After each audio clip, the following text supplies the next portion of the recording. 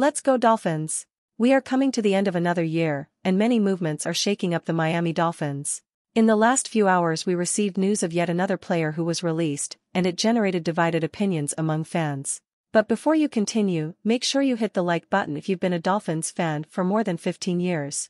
In a surprising turn of events, the Miami Dolphins have just released veteran linebacker Jason Pierre-Paul, making the announcement on Tuesday. Yes, you heard right, JPP is no longer in teal and orange colors.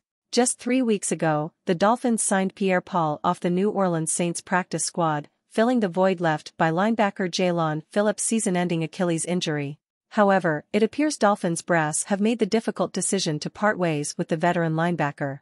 Pierre-Paul's impact on the field during his brief stint with Miami was minimal, to say the least.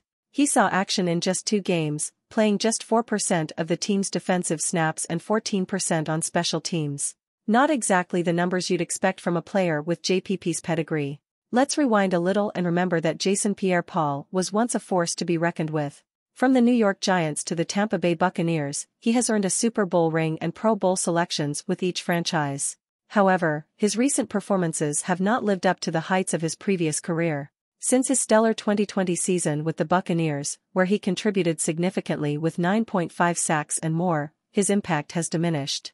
His final season with the Bucs in 2021 saw a decline in production, and his 2022 stint with the Baltimore Ravens wasn't a return to glory either. So, Dolphins Nation, the big question now is, what's next for the team and who will fill the void left by Pierre-Paul's departure? I want to hear your opinion, Dolphins fans.